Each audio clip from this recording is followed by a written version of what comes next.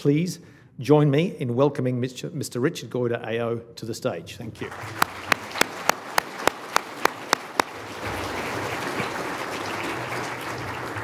Well, thank you, Roger, and good afternoon, everyone, and it's great to be here. Can I also acknowledge the traditional custodians of the land, the Whadjuk Noongar people, pay my respects to their elders past, present and emerging, and a few other acknowledgements in the room today.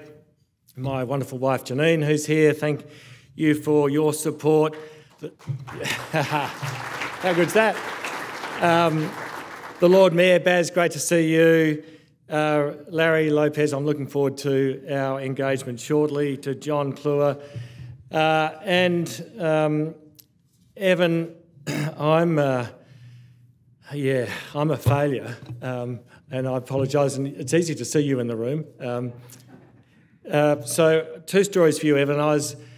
This is all my doing, this speech. I was talking to someone last night. They said, "What are you doing?" I said, "I'm just going through my speech for tomorrow." And they said, "Why didn't you just do Chat GPT? 80% of it would be right, and then all you have to do is..." I didn't even think about that. But I'll tell you a story, Evan. Back in '98, I was lucky enough to go to Harvard Business School and did the advanced management program at Harvard. And we had a week on entrepreneurship. And we did this class. I'm a country boy. And we did this class with this new innovation called satellite navigation. And, you know, I'm a country boy. I know where I'm going. I know where north, east, west, so I know, read a map. And anyway, they sort of asked us at the end of this class what we thought about this innovative thing called satellite navigation. And I put my hand up. I said, "I think it's complete rubbish. It'll never happen." So that's how good I am, Evan, I tell you. And now without sat-nav, I'm done. There's a lot of topics that Roger said I'm going to cover today. Whether I get them all done, time will tell. But hopefully we can cover stuff off in Q&A. I did want to acknowledge my Woodside colleagues who are here. Thank you for your support. My Qantas colleagues, if any of you have problems with missing baggage or flight rebookings, please contact them, not me. And my colleagues from Telethon, and I'm very proud of the Telethon connection, and Mark McCrory and the team at Telethon. We had a beneficiaries breakfast that Basil hosted on Friday, and we gave $71 million to organisations across Western Australia that need the support of the West Australian community, and it's something that we should all be really proud of, I think, Telethon. Anyway, the world is an interesting and volatile place right now, and I feel like I've been saying that for every speech I've given in the last 20 years, but never has it been more true. We're sort of 12 months post the pandemic, sort of. It was the 3rd of March last year when the West Australian border finally opened. So it's literally 12 months ago that we did that. Russia's invaded the Ukraine. China is flexing its muscles. Climate change is a concern to all of us. Energy security is a concern to all of us, or should be. We've got what's going on in banking around the world with Silicon Valley Bank, with what's happened with Credit Suisse, and I think the deal for UBS to buy Credit Suisse was done in literally 72 hours. And then we've got St Kilda, North Melbourne and Essendon 2-0 and Fremantle 0-2, and it's a terrible start to the year. And in that environment, everyone has a voice. And so I think in many ways, change and leadership is harder than it's ever been, and we need it now more than ever. I've always said that leaders should lead, understanding that mistakes will be made and there are consequences for decisions that work or don't work. And Gilbert McLaughlin reminded me on the weekend that sometimes you have to lose to win. But look how we craved leadership through the pandemic. You know, these knockabout Australians, these confident Australians who just did everything we were asked to do, we walked on the right side of the street, we wore our mask, we kept a metre and 0.5. It was unbelievable, in my view, how we just complied. And there's a bit of a lesson in that, and I think it applies to markets, and it certainly applies to the way we live, which is fear and greed drive a lot. And fear was what drove a lot of the behaviour through COVID. There's not a cookie cutter for effective leadership. I'm really fortunate now to work with many, but 3 outstanding leaders in Alan Joyce, Meg O'Neill and Gillan McLaughlin. They're all incredibly effective and they're all incredibly different, but they do have some common traits. They're hardworking, they're smart, they're resilient, they build teams, they have intuition, they're prepared to make decisions without perfect information, and they're passionate and they want to win. So Friday night, we're at home, Janine and I at home, we had visitors for dinner. I was such good company on Friday night. So firstly, Jim, our plumber, contacted me and they had problems with their Qantas flights with Qatar, and I was trying to fix with Janelle's help, Jim's flights to Munich, which is what you do on a Friday night, isn't it? And then the next thing, I'm watching the football and the football goes dark and the lights have gone out at the Gabba. And I sent Gil McLaughlin a text, basically said, "Are you on this?" And I got instantly a response back, "Yep." So I knew at that point that at least I didn't have to worry about what was going to happen at the Gabba. The other thing about it is Gil's going. Gil's announced that he'll retire sometime this year. So he's got every reason actually to be out on a Friday night having a few beers with him. He was on it, the AFL team was on it, and to me that was great leadership, that we dealt with the issues that came up on Friday night. So they are passionate and they want to win. There's times when you actually know you're a leader. My first 6 months as CEO of Wesfarmers, I thought this is so good. I just loved every day going to work. There were no issues, there were no crises. The team came to me with great thoughts and ideas and it's just rubber stamp, yeah, we'll do that, yeah, it's fine. Then we had an issue. And that was when everyone came to my office and told me what they thought we should do and then walked out. And everyone had a different view. And that's when, as a leader, sometimes you've got to make a decision, you've got to make a call. And that's when leadership really comes to the fore. In my experience, good leaders share the credit and they accept the blame. I loved my time at Wesfarmers as CEO. It was a great company, great values, great people, a fantastic board that was supportive, knew that I and the team would make mistakes, but hopefully we'd be better for it. They had a long-term view on the future. There were no politics at play. And I got to do some wonderful things with great people. But Janine would say I was away for more than half the year and that was a bit of a chore for her from time to time. So the move to non-executive life, for me, I was ready for it in 2017. I was fortunate to get some great opportunities and I was fortunate to be asked to be chair of some great organisations. So what's changed since I retired in 2017 to now? Well, firstly, I think all our stakeholders are more demanding. And for good reason, but they are more demanding. The next 3 days I've got in Sydney and Melbourne and Sydney talking to our shareholders at Woodside about ESG matters. And they worry about that. The regulatory environment has become much, much tighter. And shareholders want more, but they also actually want sustainable returns. And our obligations as directors are more complex. Sarbanes-Oxley, are any of you fortunate enough to have listed companies in the US and have to understand Sarbanes-Oxley? I tell you, that is seriously a serious compliance thing. And there's more committees now than there ever were. And it's actually hard to please everyone. In fact, you can't. So I'll talk to shareholders over the next few days about the Woodside remuneration report. And there's some shareholders who will say to me, unless your measure for corporate performance is total shareholder return, we won't vote for your remuneration report. And there'll be some others who say, unless your measure is return on equity, we won't vote for you.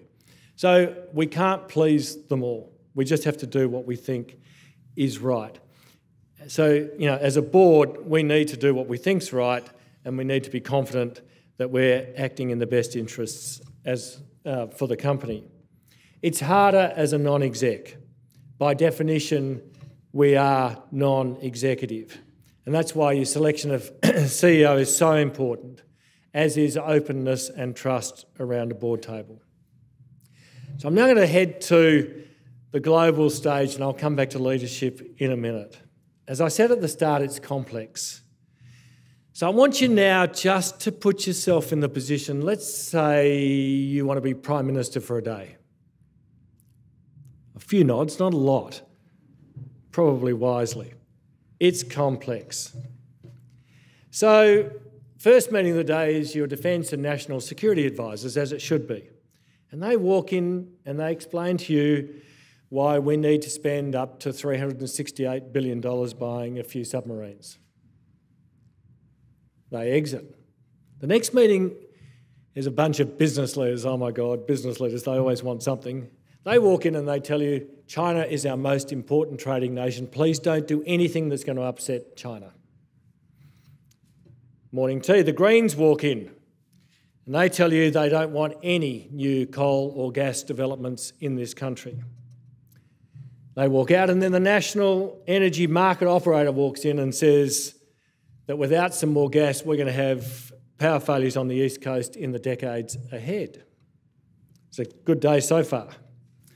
And then the Treasurer walks in. Well, we've got to take notice of the Treasurer. And he says that with the submarines, the NDIS and other commitments, we've got a significant structural fiscal deficit. Without higher taxes or greater wealth creation through supporting the industries that are generating wealth in this country, i.e.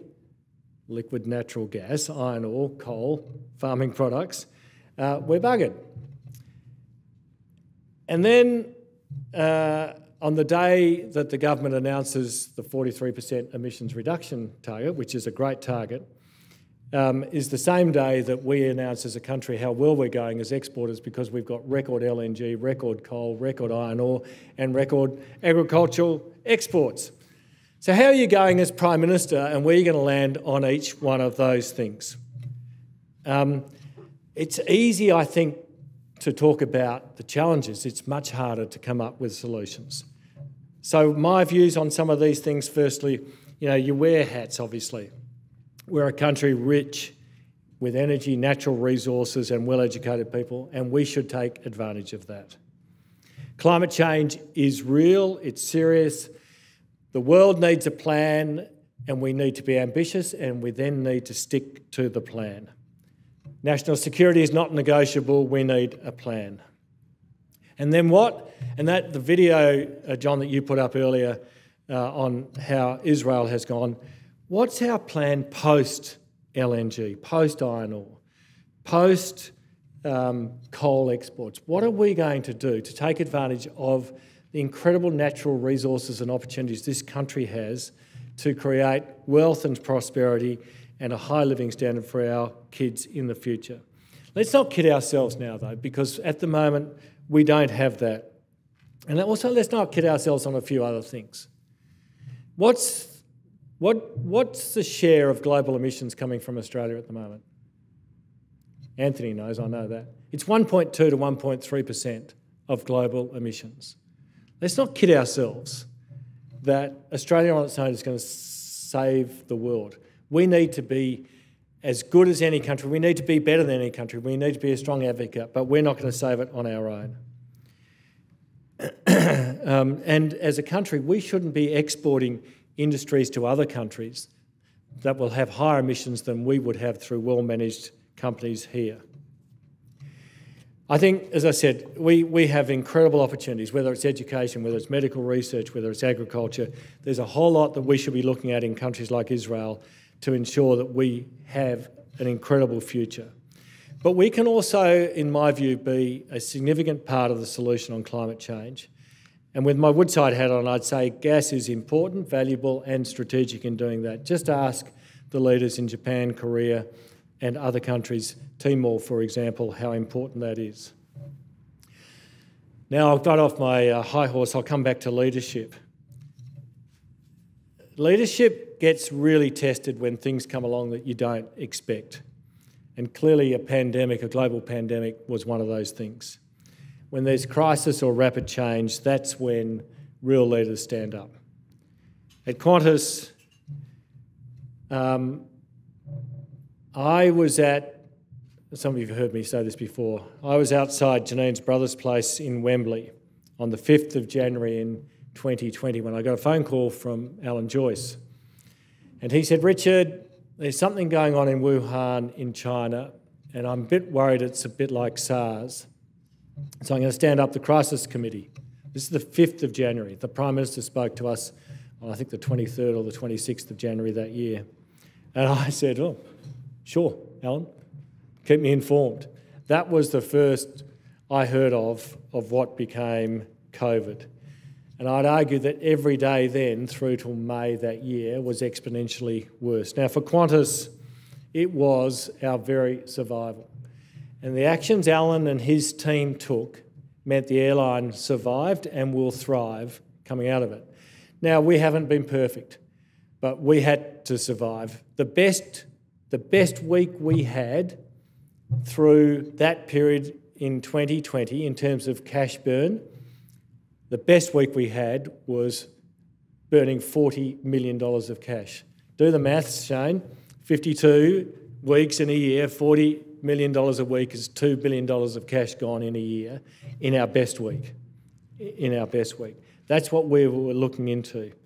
In the AFL, we played round one. Some of you remember West Coast played Melbourne in a very strange environment the last game of the day, and then we called the season off. And we didn't resume until May in 2020.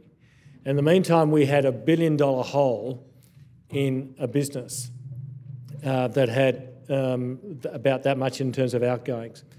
Gil and the team did an incredible job with our supporters, our sponsors, our media partners, and then managed to get an AFL season away in 2020 through incredible agility, getting teams out of Melbourne in hours, literally hours, teams onto planes and out and up to Queensland because borders were going to be closed. And they're not decisions where you make with perfect information. They're decisions you make through intuition and you make a decision. But we got the year away and it was incredible. The key thing to me about that leadership was it was decisive and prepared, and Gil and Alan were prepared to take risks, but in the end it worked out well for them. But they also knew that it may not, but way better to make a decision than not to make a decision. So now, coming back to Australia, I think as a country, we've got to make some decisions and choices to maintain as I said, the envious lifestyle that we currently have. But I've got a few observations to make, and they're probably those of a 63-year-old former CEO who's now sitting around a boardroom table. Firstly, we've got to be able to pay for the things that we want, otherwise our living standards will fall. Just like at home, we have to prioritise the things we want to spend on.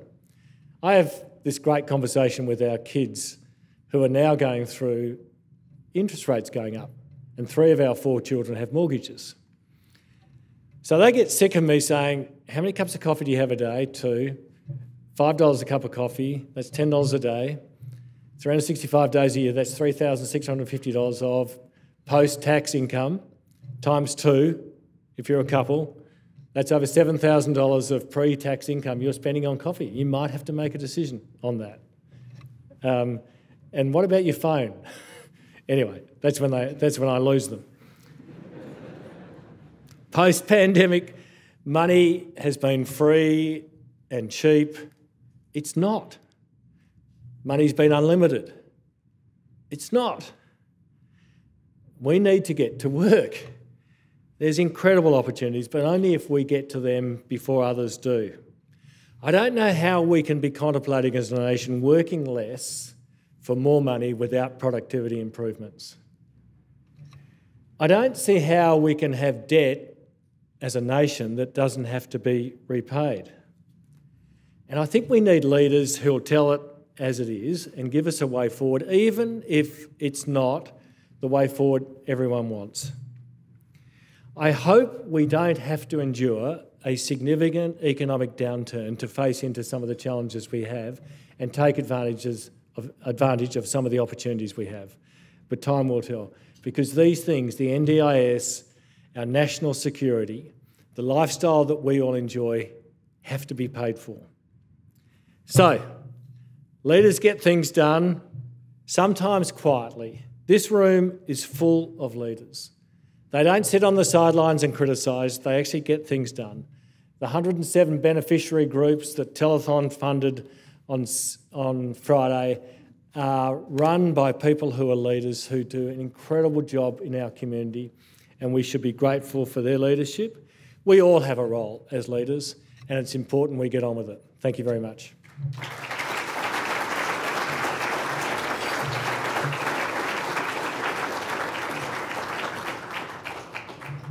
How are we going, Larry? I said to John earlier, Larry, John, I'm on an aeroplane this afternoon, and one thing I can't do with Qantas is holding his whole planes back. Oh, come on.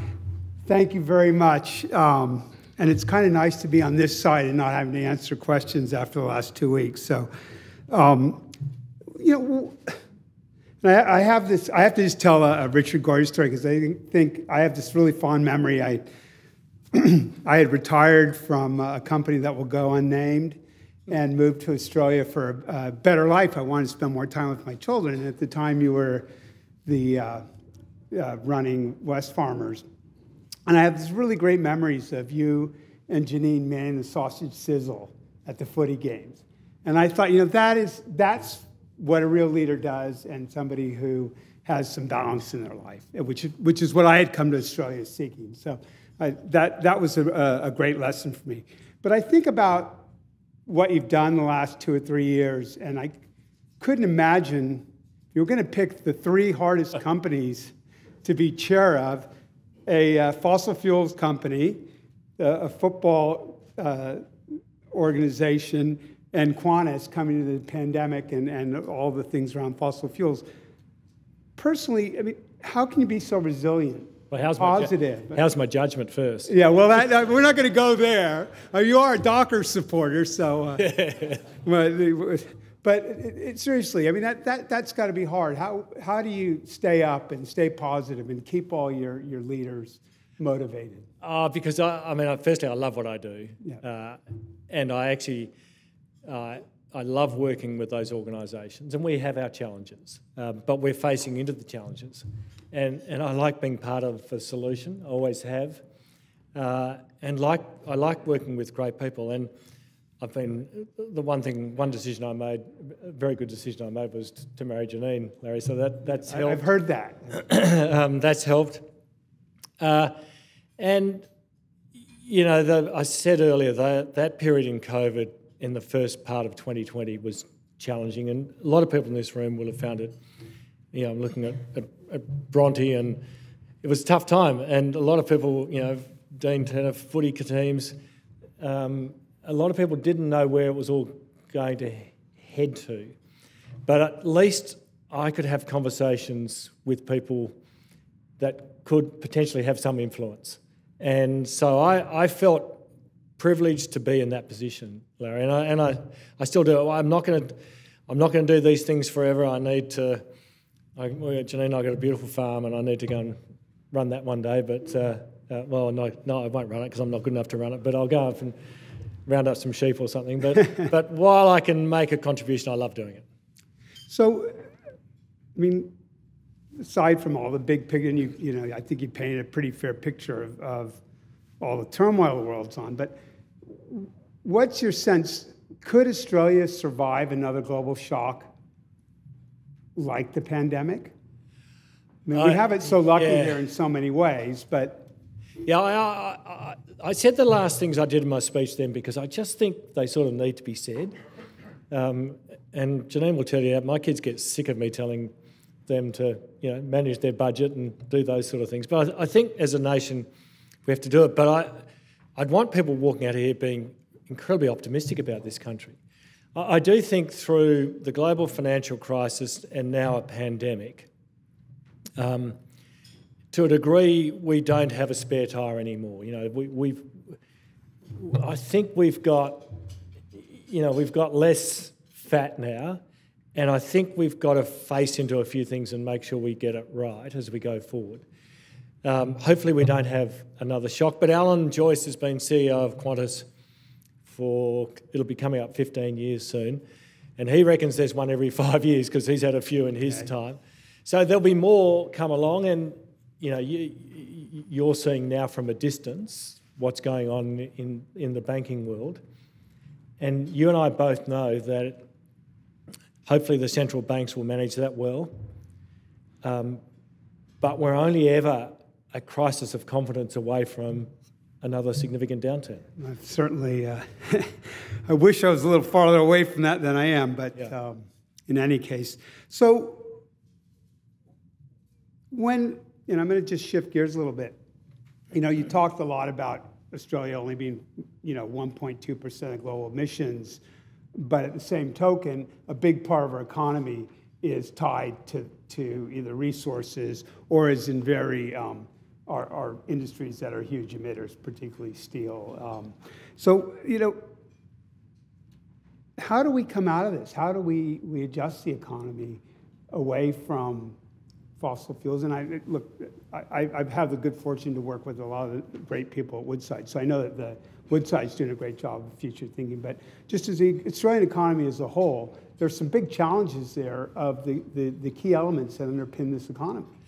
Yeah, but Larry, I think we've got a plan, and I think the safeguard mechanism, the 43%, I think we're putting the foundations in for a plan. You're right. We export about 1 billion tonnes of iron ore, and that has a significant global contribution to greenhouse gases.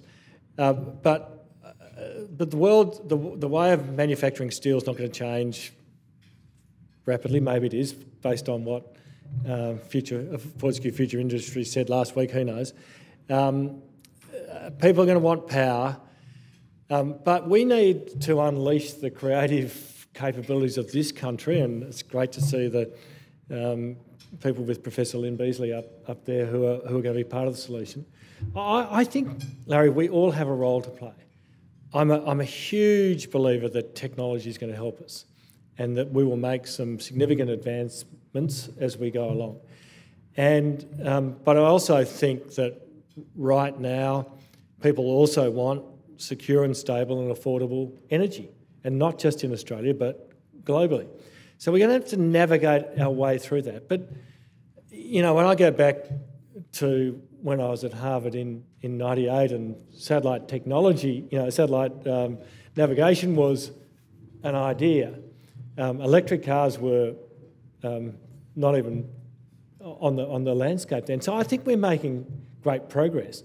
I'm confident we'll continue to make great progress because we're agitating for it, and Australians are good agitators, and we've got incredible education here. So, I'm an optimist, but I also think we've got to be pragmatic on the way.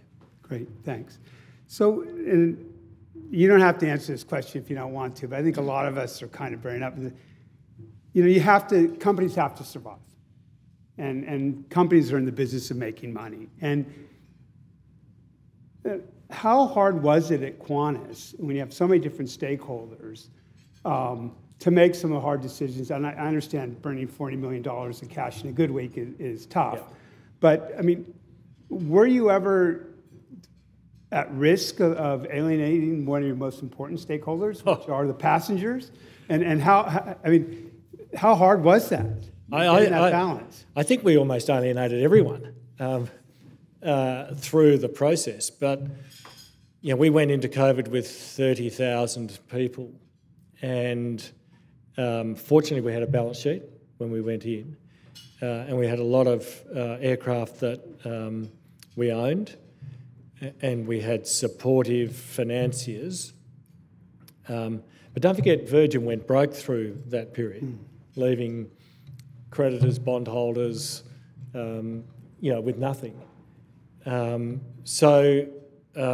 we had to do, and in January 2020, no one had perfect foresight. As I said, every day was worse. So we didn't know how long this was going to go.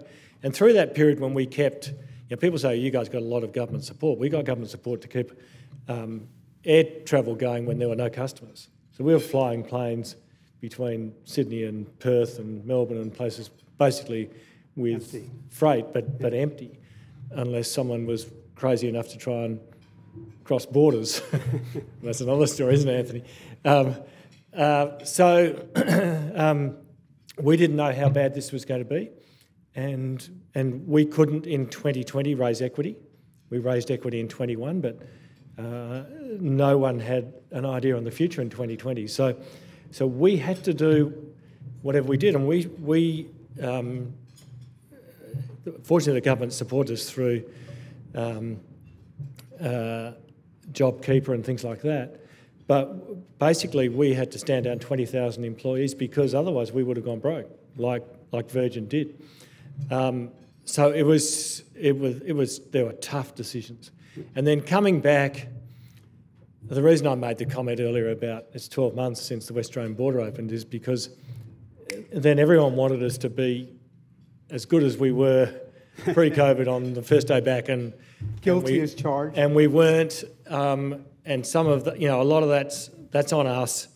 But I was saying earlier to Roger, we're still getting flight cancellations out of Sydney, but a lot of that's because Air Services in Sydney has got an absenteeism issue, and so we get our movements get reduced in 25 days in February.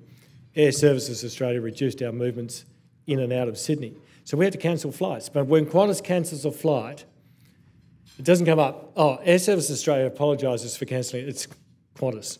And so it's on us, but that's fine because our brand is such a great brand. So, we'll work hard to get the trust back. And, I fly a lot, and I'm actually surprised by how quickly it's turned around for the good. Has this exceeded your expectations, not just at Qantas, but also with the AFL? Yeah. That we could make that it would be, I would have expected a much longer tail in terms of things coming back. Yeah, so we've had record crowds of the first 2 rounds of AFL games this year. And it just says, I think people want to get on with their lives. Again, I was saying at our table, I think at least for a period of time, travel is higher on the hierarchy of needs. I think people like me are saying, I had 3 years locked up. I lost 3 years opportunity to travel. I'm not going to lose the next. I'm not going to defer travel. I'm taking the chance. I'm going to Israel in July. Can't wait. So I think we've bounced back. I think what my caution at the moment is that there's instability in the world, and because of the huge amounts of liquidity that were thrown, and you know this, were thrown at the pandemic, we're now starting to see how that all unwinds in a way that none of us, I don't think, have perfect foresight on. So it's going to be an interesting time. I would agree with that. John, I assume we've got some time. I see the girls with Mike. So can we take a couple questions from the audience? Good afternoon, Mr Goyder. Andrew Duncan from the Institute of Public Administration Australia. We serve the public servants with new information that they need, and so I'll be taking your insights and informing our discussion. Thank you for your comments. One of the major factors facing Australia and other developed countries is the ageing society. How do you see that shaping the productivity discussion, etc.? It's a great question. For those who didn't hear it, I think it's ageing, and how does that... I was actually talking to someone about that earlier, and I think Japan is a great case study of an ageing demographic without immigration. And the Japanese economy has been stagnant at best and gone backwards as well.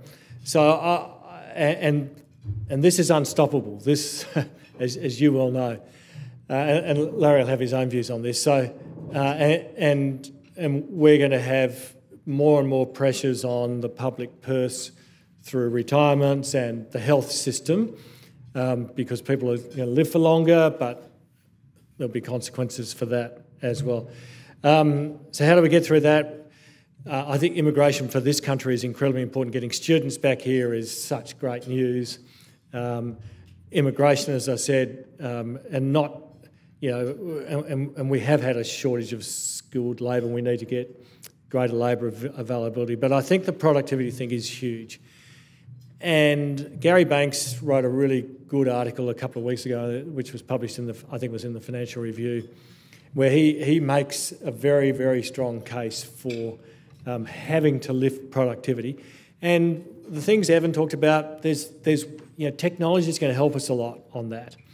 And embracing technology is going to help us a lot. But as a country, we need to have a mindset around improving our productivity. Otherwise, we will suffer a decline in living standards, and none of us want that. And for many of us in this room, we've enjoyed an incredible life where our living standards have improved generation or decade after decade.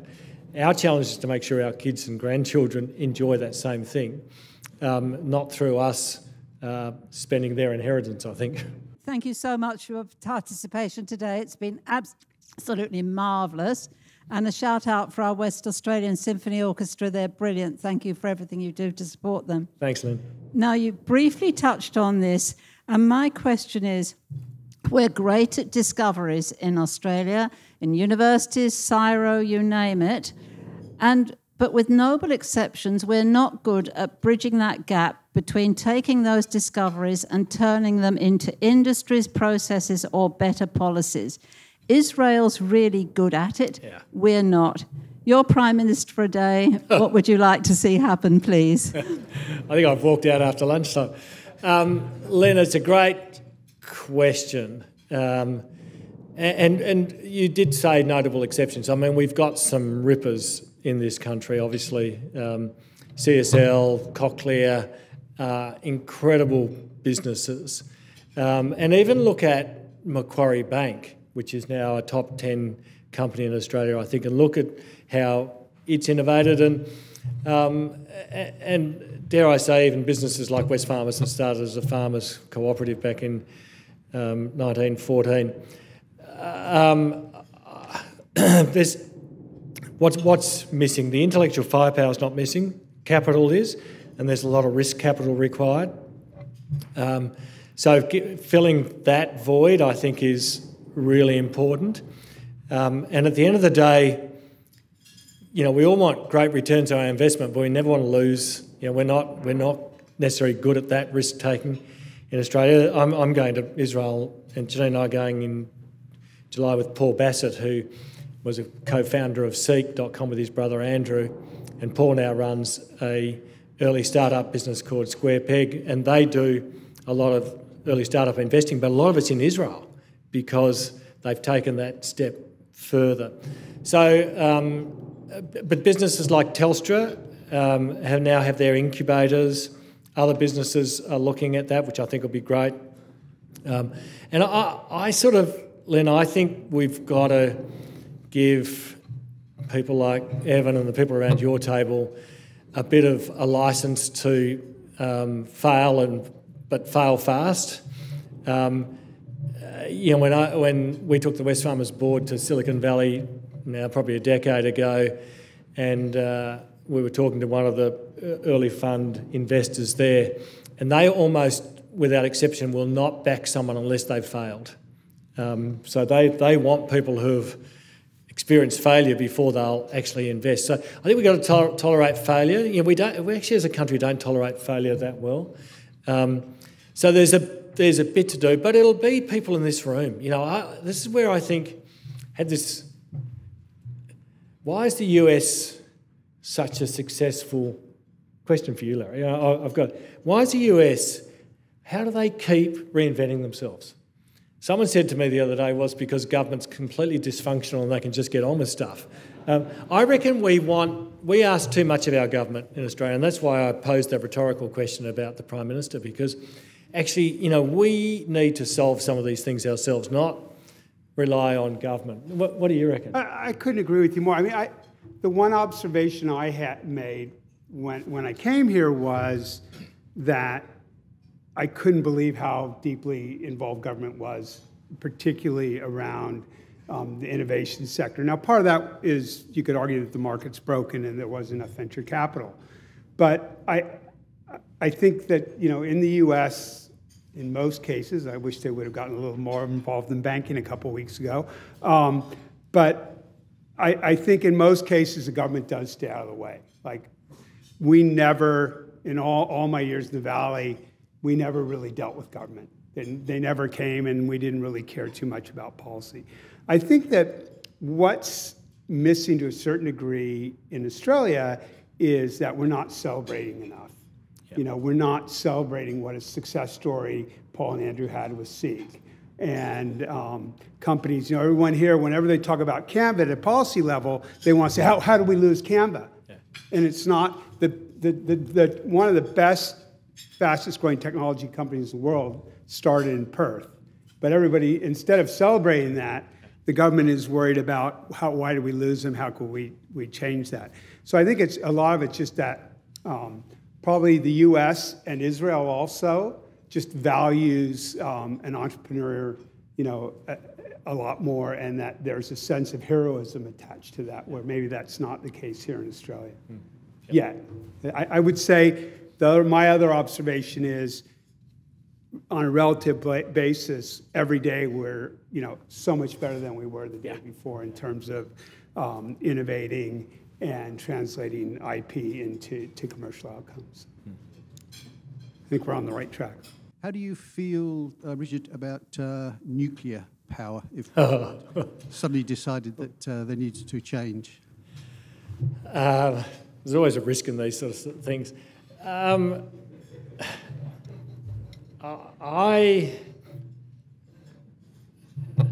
tell you exactly how I feel. I'm not avoiding the question. I'm just trying to be smart the way I answer it. I think we should be looking at all options, frankly. And if nuclear can be proved to be safe and scalable and affordable, scalable by, you know, I think Bill Gates, the work he's been doing has been on smaller scale nuclear. I mean, we're going to have nuclear submarines.